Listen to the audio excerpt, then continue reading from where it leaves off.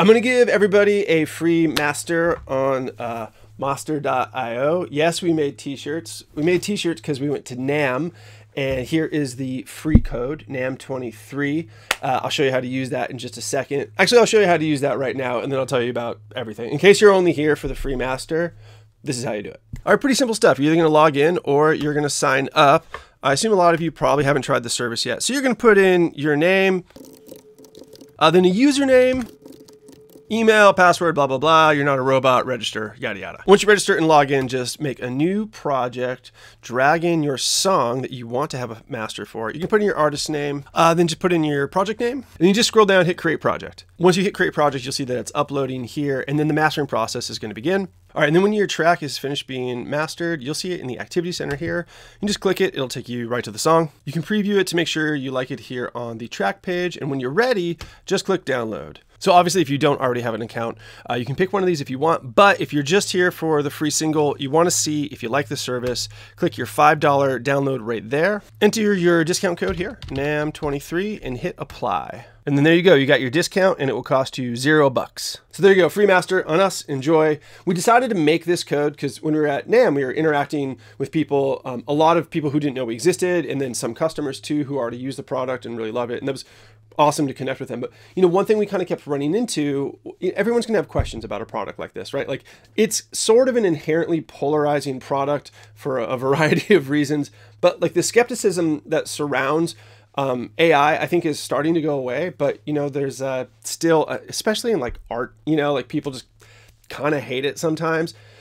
So what we kept telling people was like, yeah, no, I hear you, but like, just try it. And it was funny, dude. We had like this older mastering guy, I won't say who, reputable, you know, come over, and he clearly came over to pick a fight.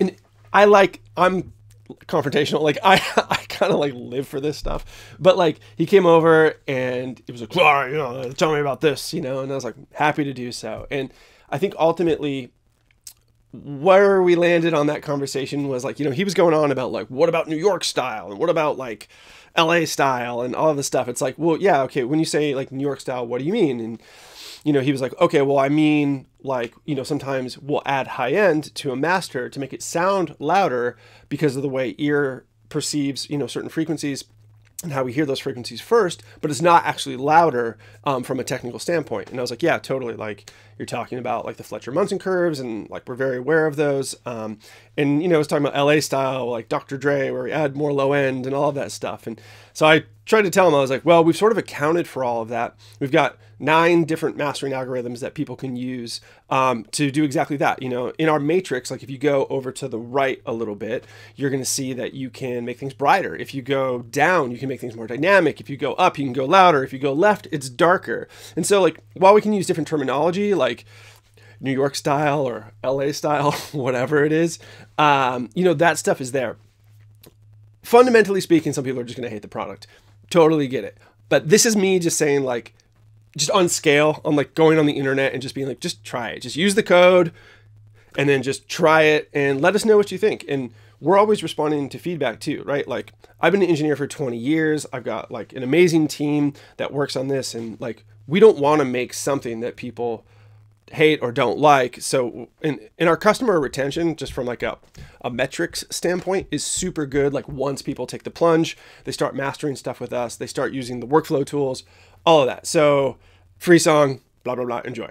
Another way to check it out if you're curious, just go check out In Spirit on Spotify or wherever. Their newest single, Further, the master that you're going to hear on this literally is master.io. So if you like the way that sounds, I love the way that sounds, then right there, you know, that's an easy way to check it out. Maybe that would convince you, then you upload something, but either way, that's that. We made t-shirts, hold on, and they have Darth Vader on them. Check it out. And it's funny, like when we made these shirts, so Joe, our CTO, designed the shirt.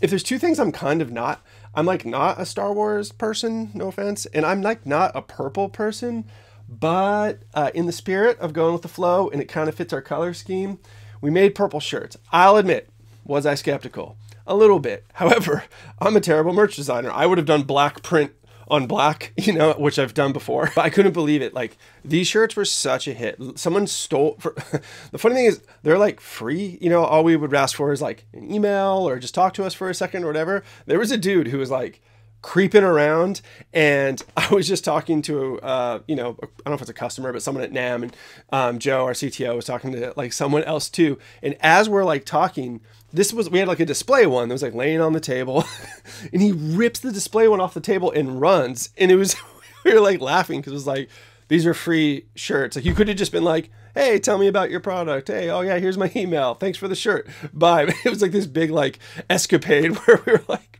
cool, dude. So we met so many people. I ran into Sampura, who produced the story so far, who I've known and been in contact with for like a decade, but somehow it was the first time we met. We met the Crystal Method, which was a really funny story because I didn't recognize him.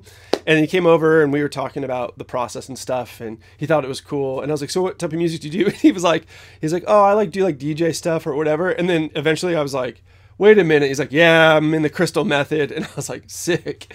And yeah, I was like, can we grab a picture with you? And he was like, yeah, you always want to point up at the light when you take a picture. I didn't question it, so he did it, and he was right. The picture came out pretty good. He said, I take a lot of these. I know what I'm doing, and he wasn't wrong. Our buddy Bobby came with us, and someone inexplicably had a inflatable banana, and was wearing like a banana suit of sorts. We were having breakfast, I think at Denny's. And he walked in, and all of these kids were just like, Banana Man!